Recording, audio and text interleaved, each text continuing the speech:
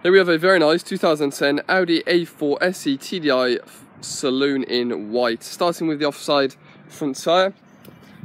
Tread depth here on the offside front, you're looking at a good 4mm of tread in the centre of the tyre there. Looking at the offside front alloys and a good look at the condition. A little bit of paint bubbling and paint peel around the inside of the spokes and around the alloy. No curbing or any scuff marks. So looking down at the offside of the vehicle, no sign of any dinks or dents at all down the bodywork. Around the offside front arch, one or two stone chips on the front quarter here, just requires some touch-ins. Apart from that, looks clean. Driver's mirror, bit of a scuff mark there. It might be able to mop out, if not we'll need a little bit of paint. Driver's door itself, couple of touch-ins down the door edge. One or two light scratches below the driver's door itself, will require good polish there as well, but no damage. Both the sills are in nice condition. Rear passenger door, again just the odd one or two light scratches.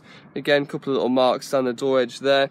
Moving towards the rear arch, again we've got some light scratches around there, so a good mop and polish will be needed. Rear tyre on the offside, you're looking at again a good 4 to 5mm of tread, so plenty of tread there on the offside. And the rear alloy again in nice condition, very clean. Moving towards the rear end of the vehicle, you do have rear parking sensors on the car. Rear bumper, again there's a little bit of a press mark there right on the end of the boot edge. This might need some paint as well. A couple of stone chips around the rear end will just require some touch-ins. Near side rear quarter in nice condition, no signs of any damage there. Top of the boot in nice condition as well. So again, just some very small cosmetic marks. Underneath the boot tray, as you can see, there is no sign of any spare wheel. Again, nice condition inside, very tidy. Near side rear tyre, again you're looking at a good 4 to 5mm of tread. Looking on your near side rear alloy, once again nice condition, no sign of any curbing or scuff marks there. Again, just a little bit of paint bubbling on the inside of some of the spokes. Looking down the near side of the vehicle, again looking very clean and tidy. Door edge is fine on the rear door, the paintwork is looking clean, just one or two light scratches.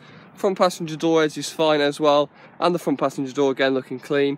Mirror is fine, front arch is very tidy, and the front tyre again good 4mm there, so plenty of tread on all four tyres. Front alloy very clean as well, no sign of any curbing or scuff marks there either. And moving around to the front of the vehicle, of course, there is one or two stone chips on the front end of the car. There is a bit of a scuff mark, as you can see, right on the front lip of the bumper here. Apart from that, it is going to require some touch-ins from the front end. But that is the exterior of the car. Take a look at the interior.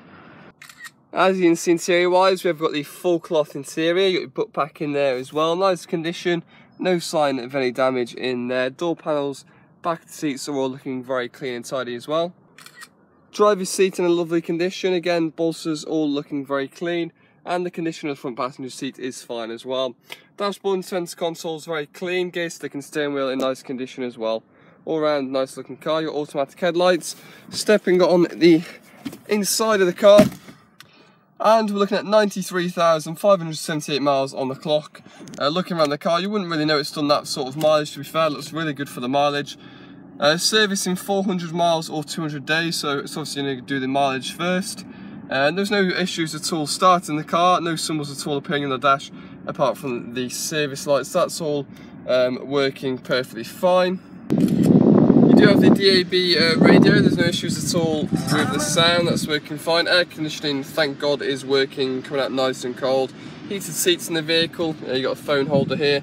Apart from that, functionality of everything is working perfectly fine. Taking a look at your documents, looking at your V5, we are looking at 2 owners, so 2 owners on the car. It's got an MOT expiry date here of the 22nd of November 2016. And taking a look at your service history now. As you can see, you've got an Audi stamp there at 19,000, Audi stamp there at 37,000. And then we've got an Audi stamp at 55 and a non-franchise at 75. Again, as you can see from the car, it is going to require service in the next 400 to 500 miles. There you go guys, that's the 2010 Audi A4 SE TDI, and for the mileage that the car's done, it is looking very well.